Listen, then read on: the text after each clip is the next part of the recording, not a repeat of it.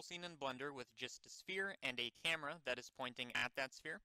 And when we go over to the rendered view up here, and this is with Cycles Render, you're going to notice that everything looks gray and boring, and this is not what we want. So what we want to do is we want to set up an HDRI so that this sphere has some lighting and some reflections to play with. So what you're going to do is go over to the Shading tab.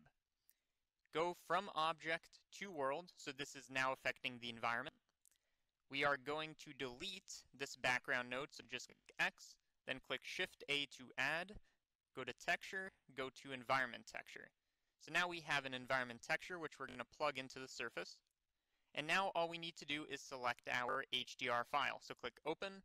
For me, I have one on the desktop, so navigate to wherever you have one, and then just double click. Okay, so now we have this HDRI installed, but of course we don't see anything. It just kind of looks boring. That's because we are not in the rendered view, so just click Rendered View. And it's going to take a second, and notice that this is kind of spherically wrapped. It's not just like a plane. This wraps all the way around, and we have lighting and reflections on our sphere. And make sure this is set to equi-rectangular if it isn't, but it should be by default. So just to really stress the point, what I'm going to do is I'm going to take this sphere, I'm going to Object, and then I'm just going to manipulate this material so we can see more reflections. So we want to make it really metallic, and we want to make it really shiny. So drop the roughness, and there you go. Now we have this kind of like metal marble, or whatever you want to call it, and you can really see these reflections, which are all being wrapped correctly. And then if we go back over to World, of course, you can always just replace this image with any HDRI, and then it will always set up like this.